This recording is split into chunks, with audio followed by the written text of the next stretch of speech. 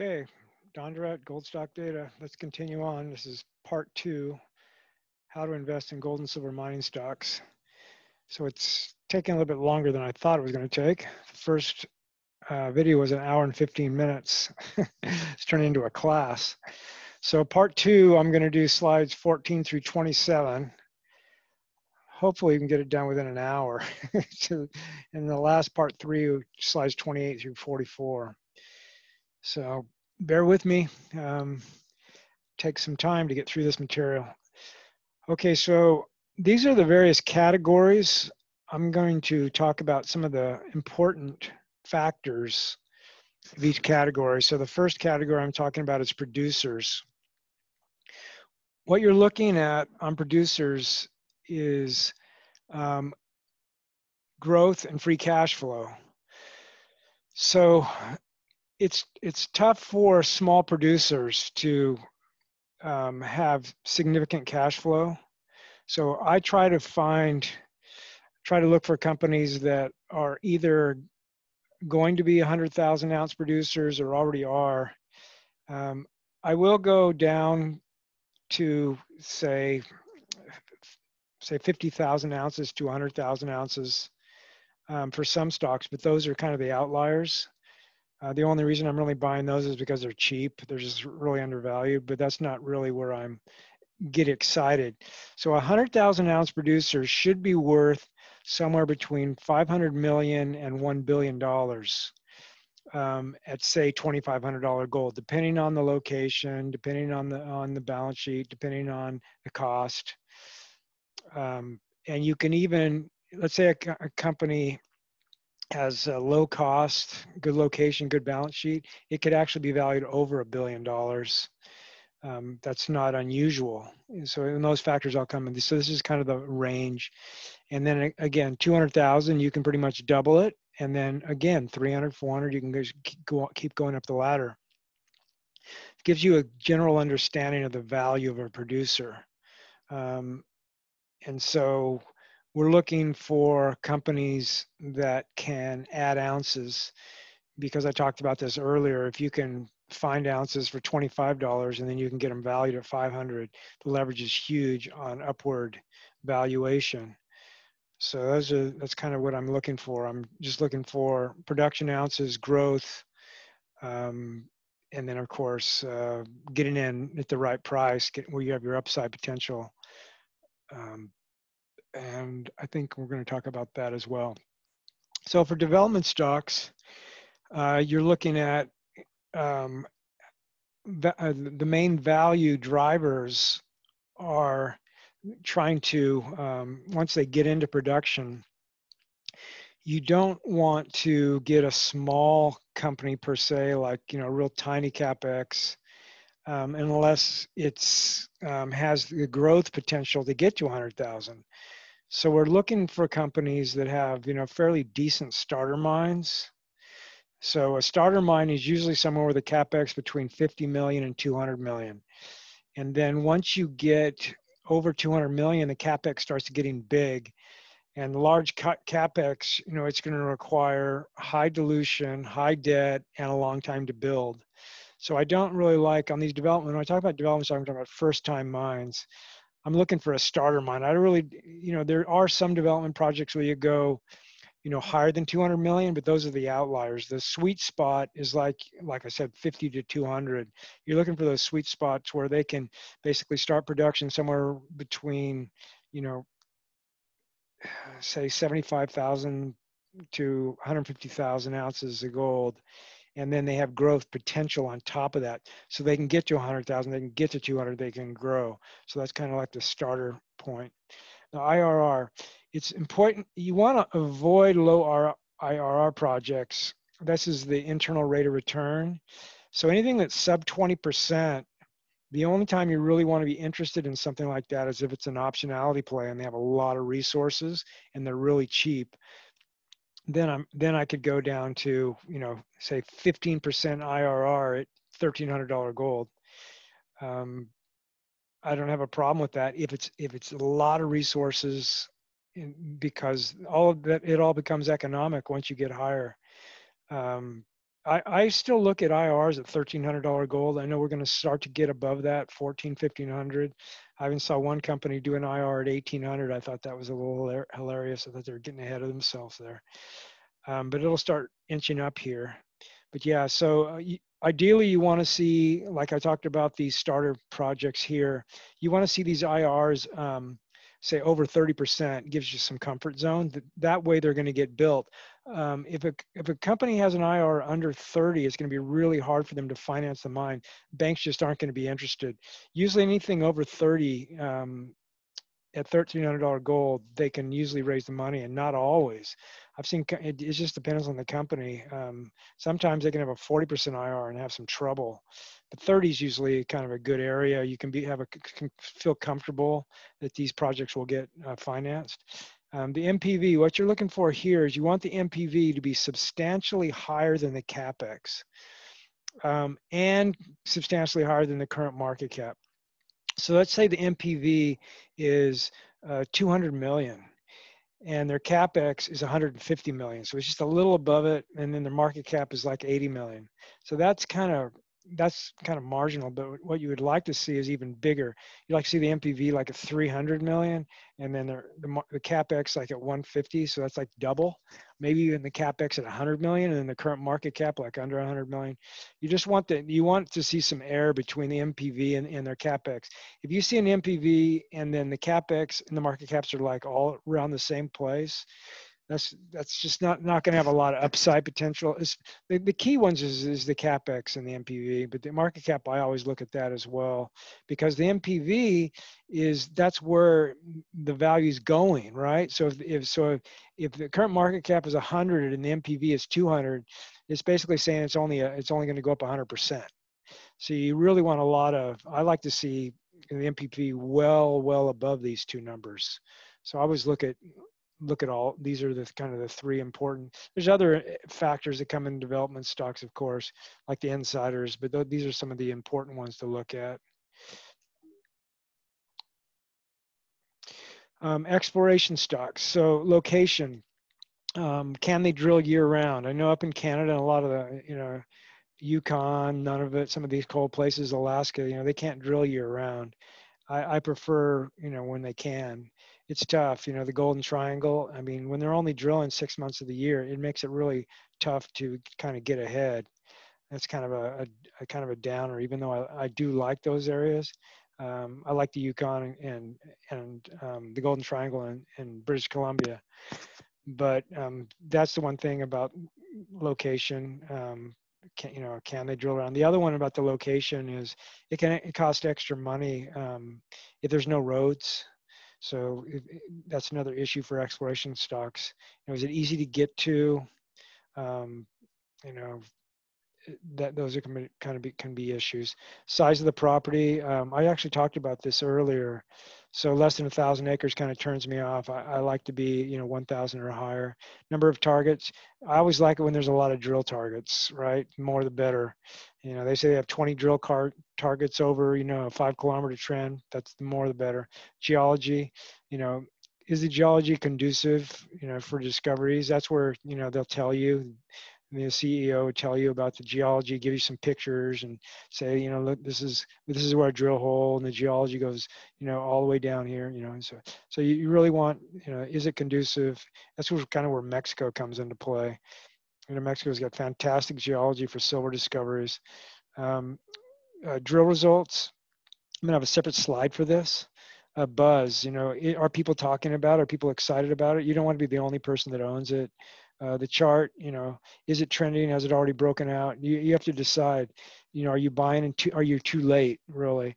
And then are you too early? So if you're too early, the chart's flat, right? It's not doing anything. And if you're too late, it's went straight up.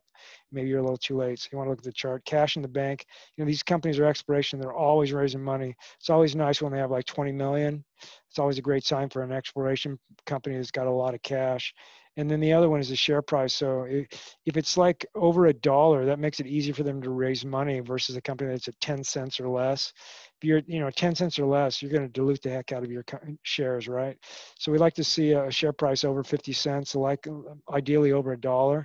Makes it easy to raise money. And the ease of raising money. Some of these companies, have no problem. And you can tell by if it's a full warrant or a half warrant.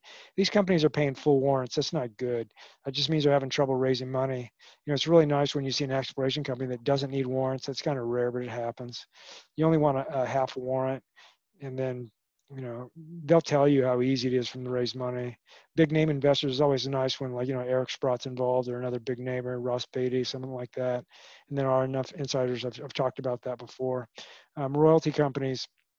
So, what is the current margins and expected margins? They're usually always going to be really high. Generally around 80%. So you want to look at their income.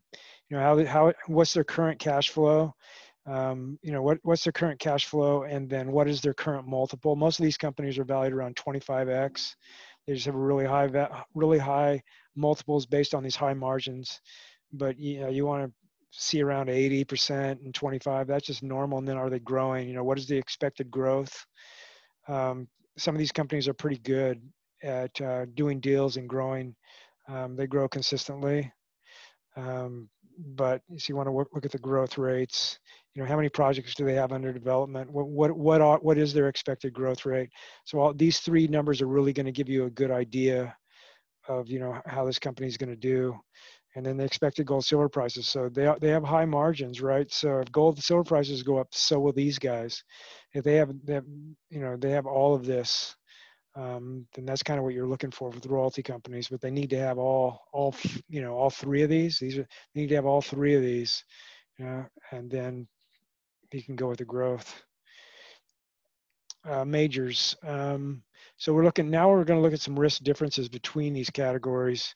So majors, as far as looking at kind of risk issues, differences. So the majors have the least amount of risk, of course, and the reason why is because their balance sheets are stronger than the other companies. They tend to, they can generally survive downturns. But the location and political risk can be substantial. So you need to look into that. They're not going to get as valued as high. They're not going to have that 25x cash flow multiple, maybe even not 20x, but definitely not 25 if they have political risk. They're just not going to get there, right? They're not going to get that. Investors aren't going to give them that value. High debt. You got some of these companies have $2 billion in debt or more. So that's an issue. Something you have to pay attention to, because they burn through their cash, or they spend their cash on building a project, or they pay high dividends, and suddenly their debt can become an issue. Legal issues. Companies a lot of times will have permit issues or legal issues that they have to deal with, and it's kind of hampering the value of the company. So you got to always see if there's anything there. High cost can act like negative leverage. So if what I mean by negative leverage is that if the gold price drops, then high cost companies get hit hard. So it's kind of they can get leverage in both directions. So the price, they're undervalued, and the price of gold goes up, so they go higher. And then, but the opposite happens. They have a lot of negative leverage because the price of gold goes down, they get hammered. So you got to be aware of that. This is how the high cost can really impact these stocks. They can go down further. So mid-tier producers, all the issues that I mentioned up here apply to mid-tiers as well. They tend to have weaker balance sheets than majors, but not always, but they tend to. And they tend to have less credit than the larger companies. The larger companies, they tend to have a credit line. You don't see a lot of credit lines with the mid-tiers. It's not as easy for them to go out and raise $200 million in debt, for instance, credit line. Not as easy for them. And then they have the higher probability of bankruptcy, so you have more risk involved. But if they have a strong balance sheet, then it can make them, the risk isn't as high. It can be almost equal to that of a major, depending on the quality of the properties and their balance sheet and the cost structure.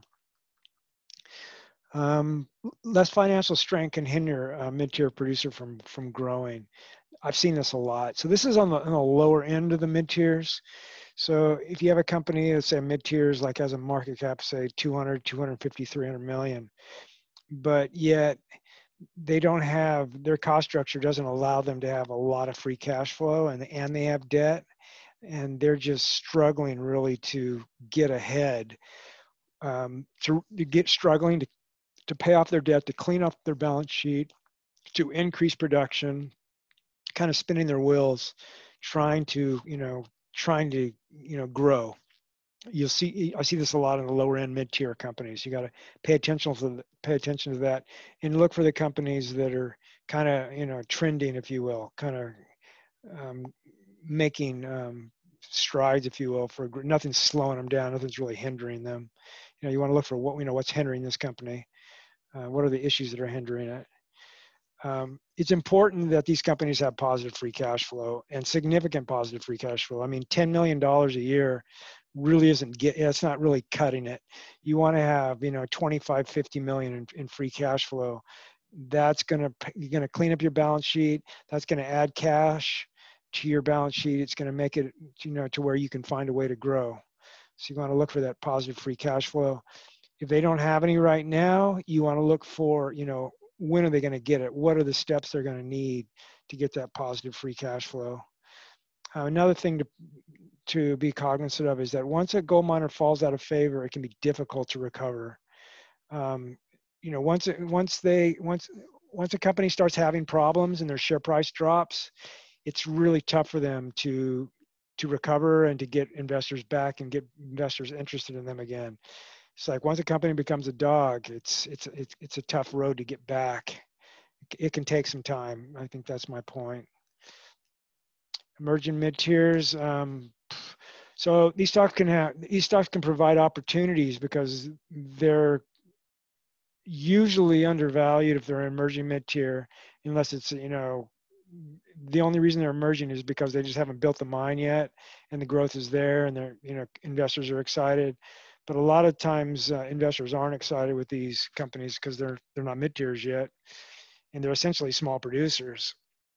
And so there's not a lot of quality companies in this category, but you can find some that are going to grow. So you just have to look for what is that growth opportunity, and then what are the risks. So all the risks associated with small producers apply here as well.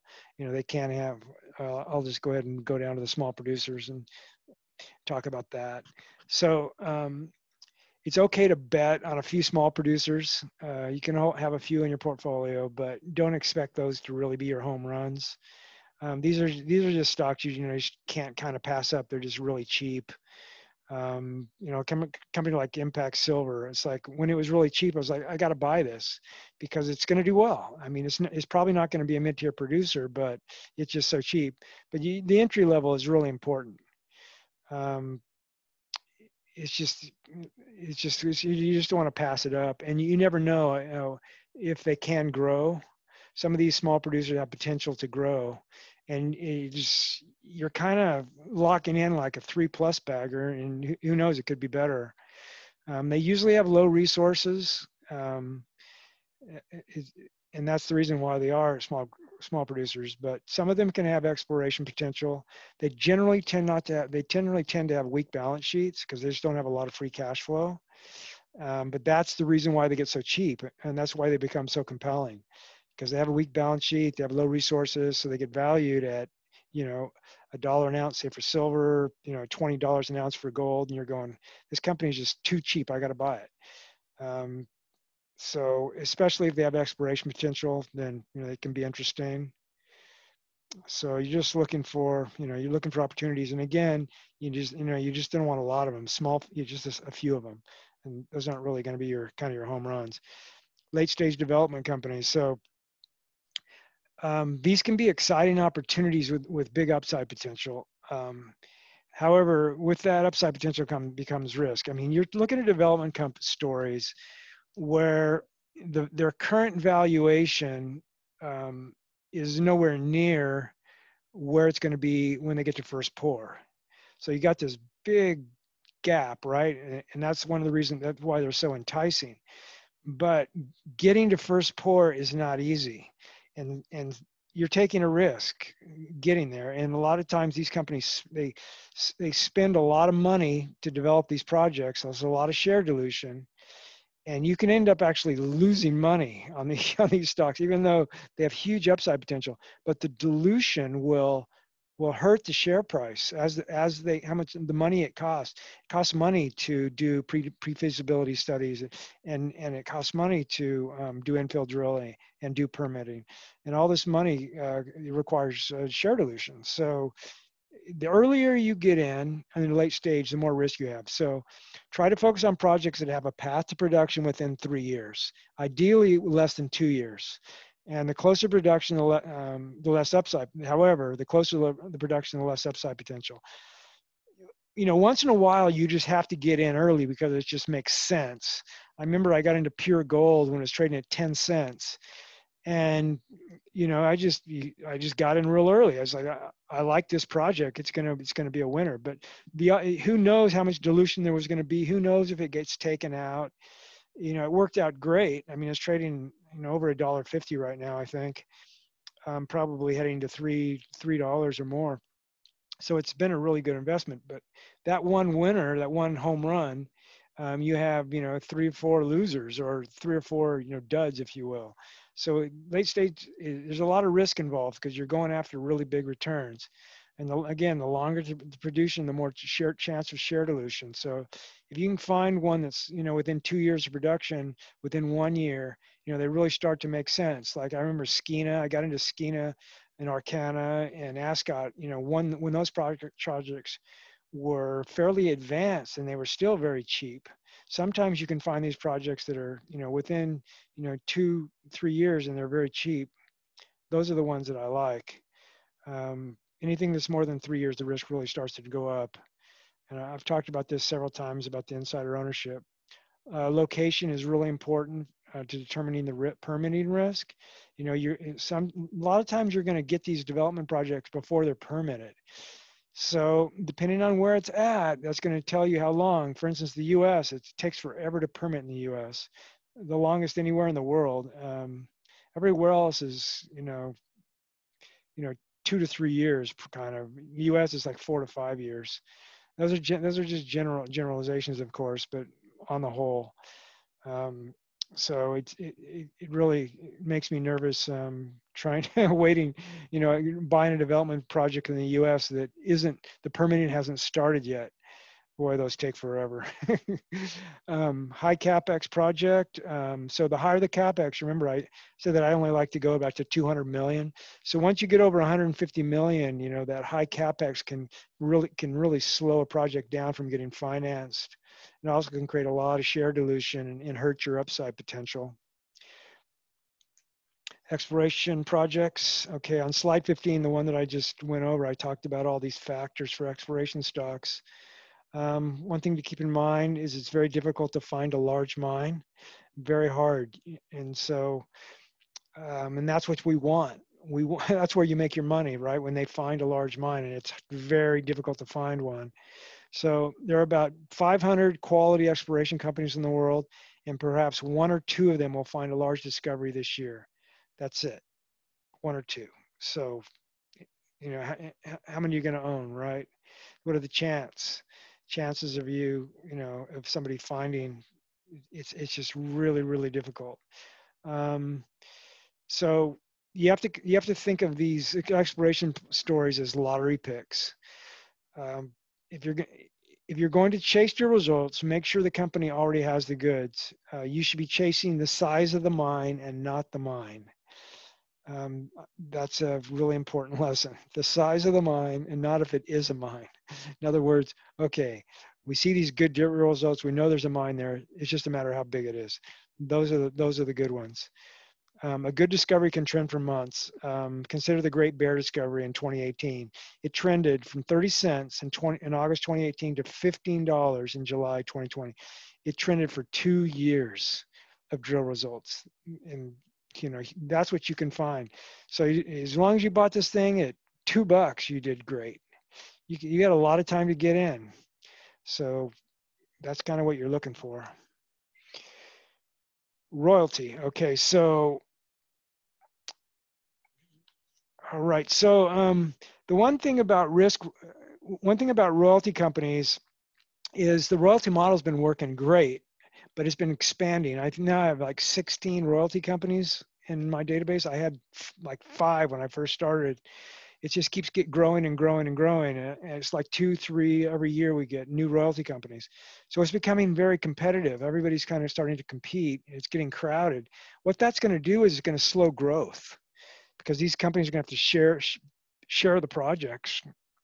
Plus, they're going to start having to, they're competing against each other. So they're going to have to bid a little bit lower. They might have to pay a little bit more.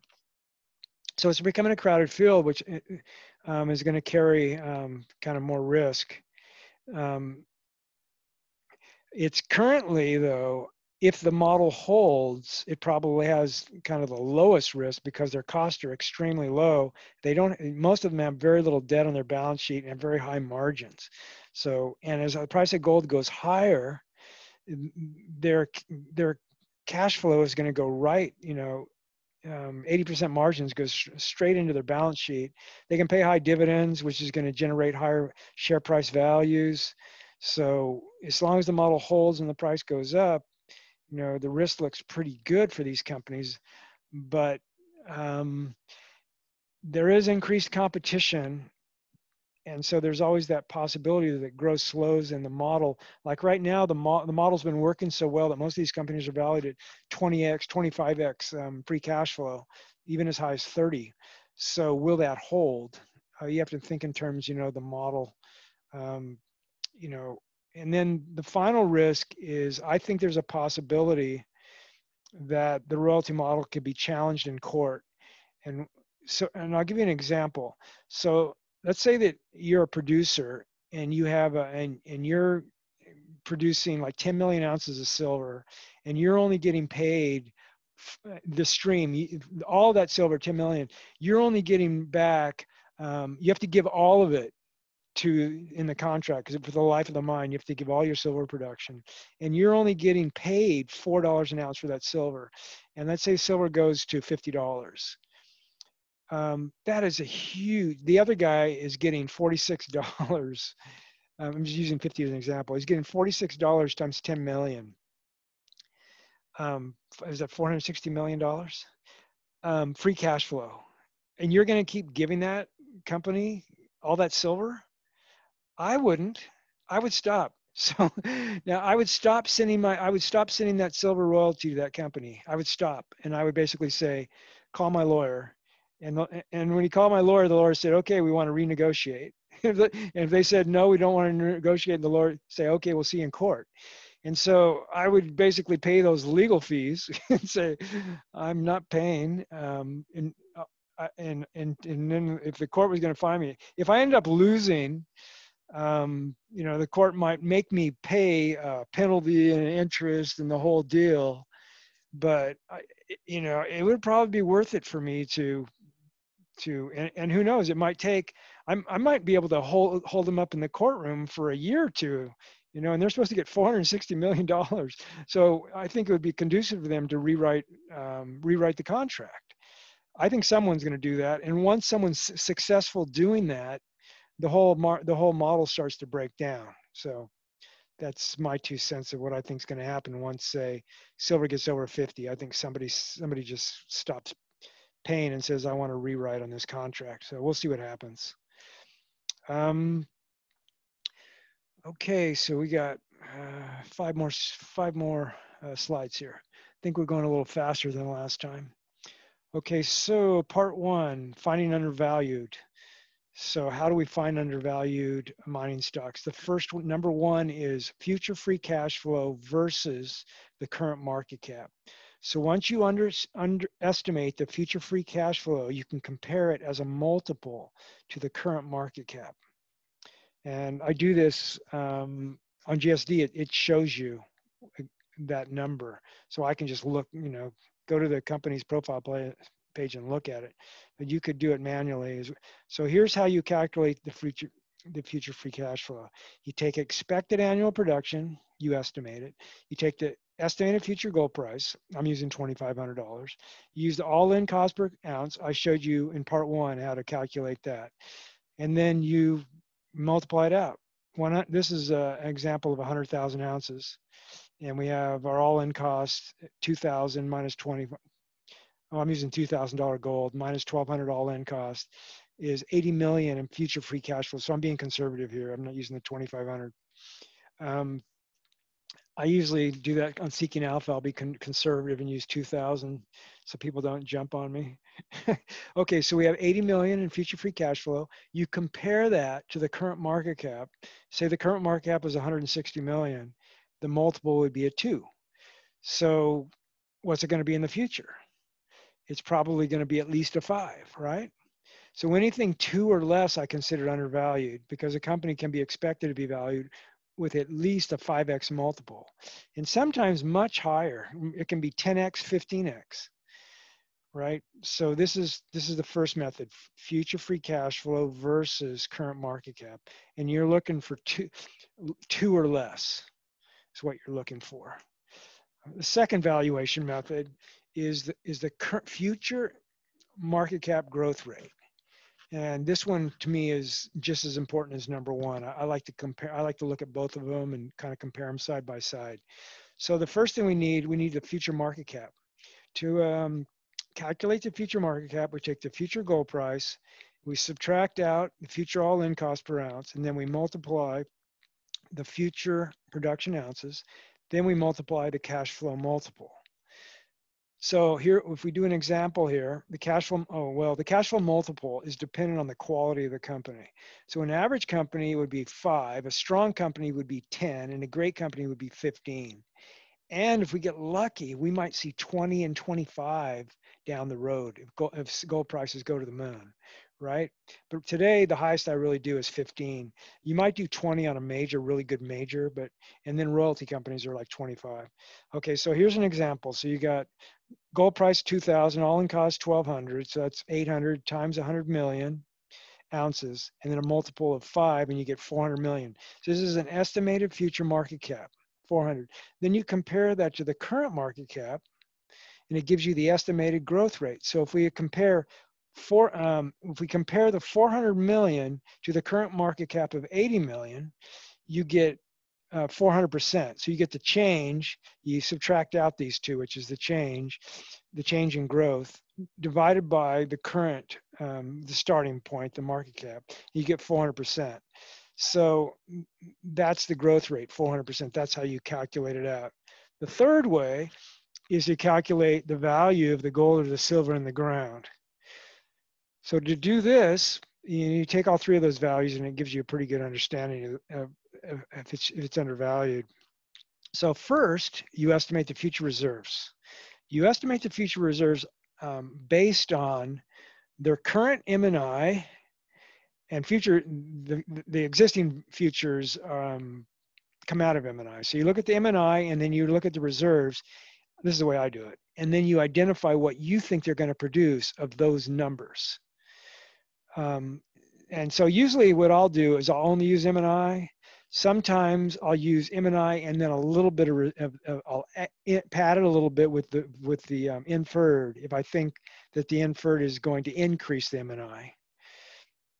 So this is dependent on a number of factors. Do you think the inferred will become reserves? That's a big question. Second, do you think they will find more gold, which will become reserves? So basically, you're guessing, estimating how many ounces you think they will mine in the future. Once you have that number, you divide it by the current market cap. So if you estimate out the future reserves at 5 million ounces, you divide by the current market cap, 100 million, you get $20. So anything less than $50 is cheap. I'm looking for under 50, although if it's a big producer, I might go from 50 to 100. But for most companies, I'm looking 50 or lower. These are my 5-baggers. So I'm looking for a 3-bagger, I might go 50 to 100. So it just depends if I'm looking for a 3-bagger or a 5+ bagger.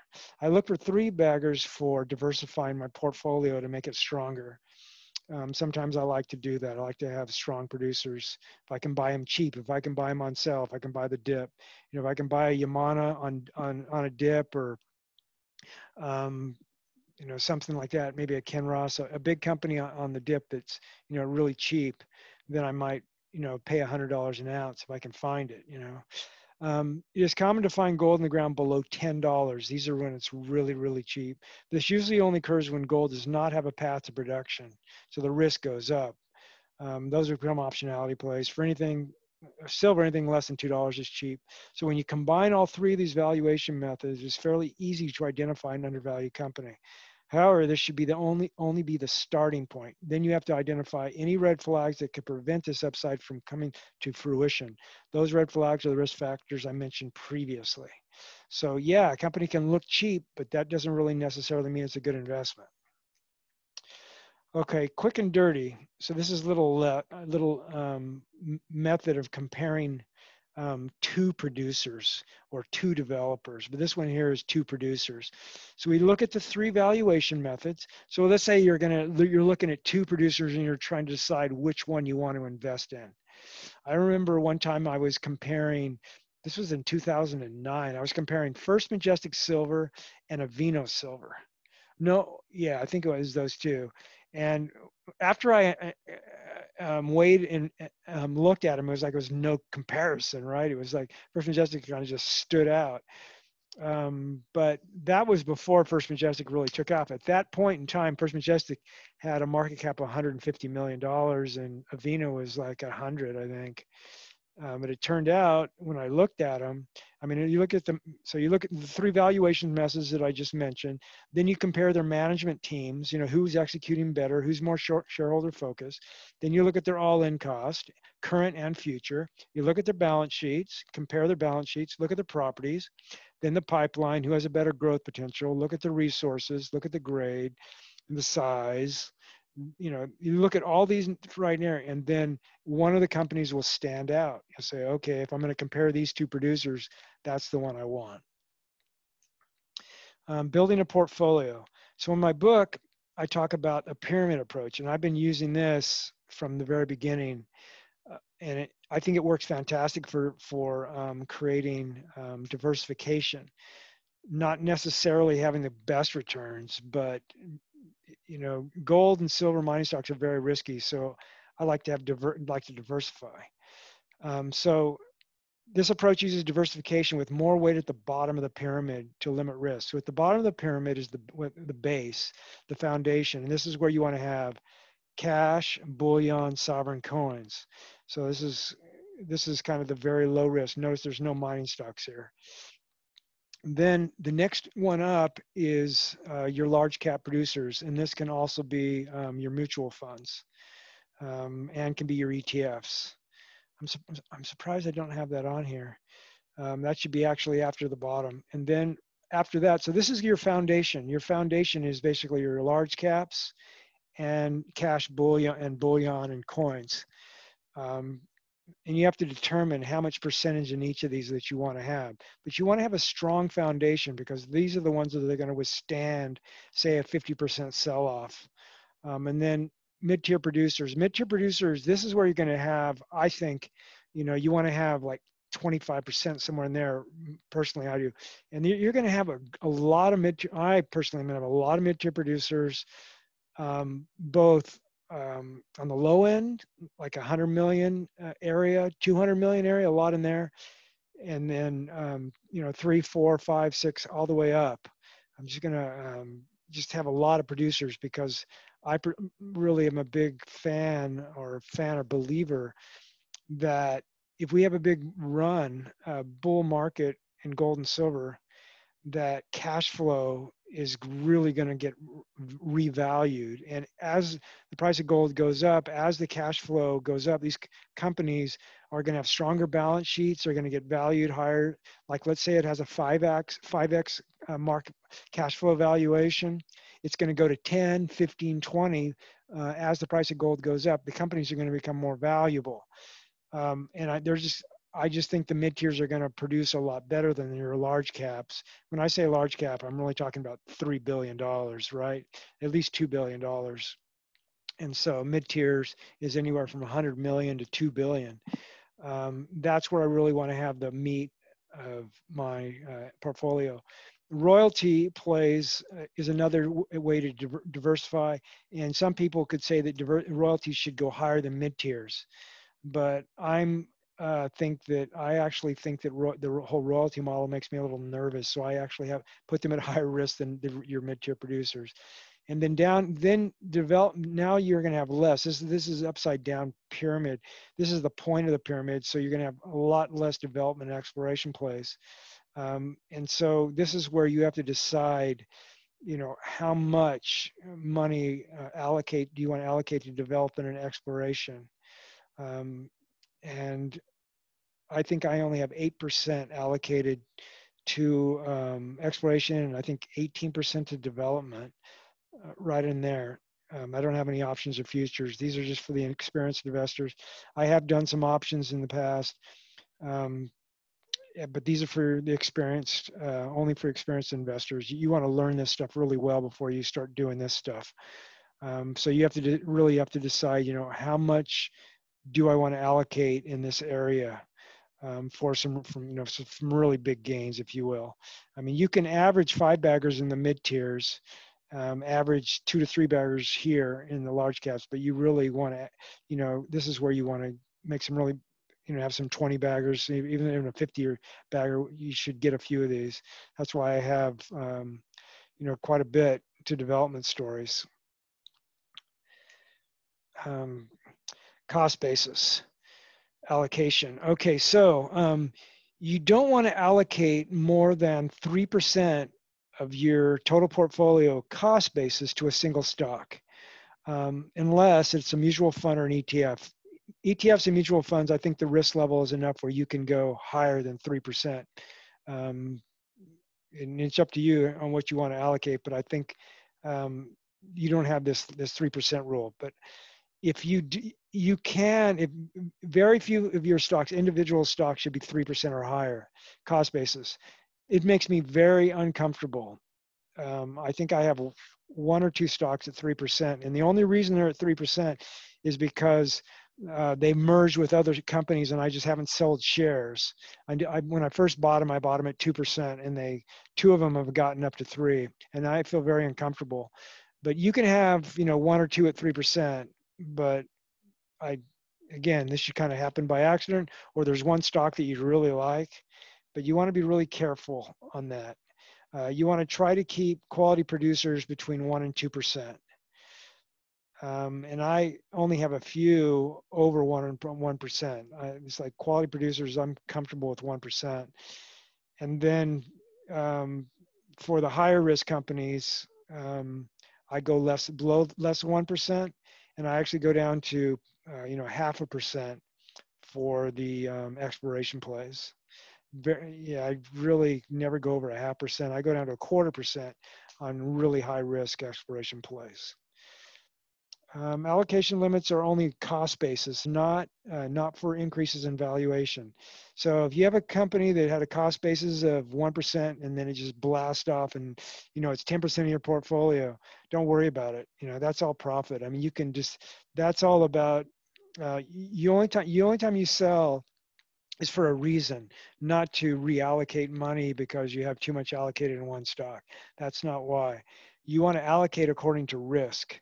You want to sell. Increases in valuation are pruned sold using your exit plan.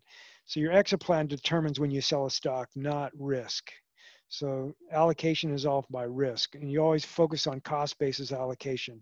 That way you control your risk. Don't worry about your valuation, overall valuations. Overall valuations has to do with your exit plan.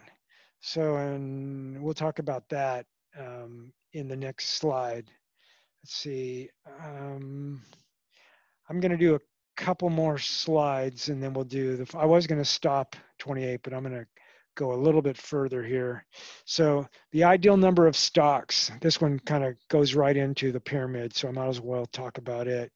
The ideal number, what everybody kind of talks about, is 25 to 30.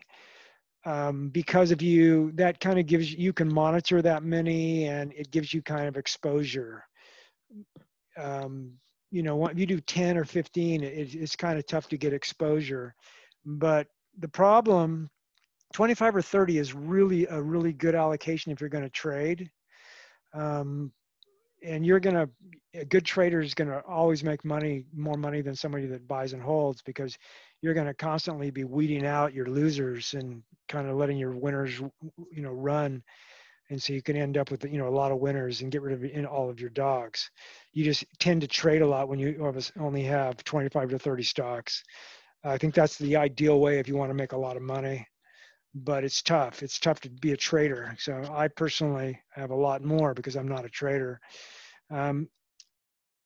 So yeah, I mentioned it's going to limit your exposure 20 to 5. How many 10 baggers are you going to find if you only have 25 to 30? You're just not going to find a lot of 10 baggers because you're not going to have that kind of risk. You're not going to take that many stocks that have a lot of risk.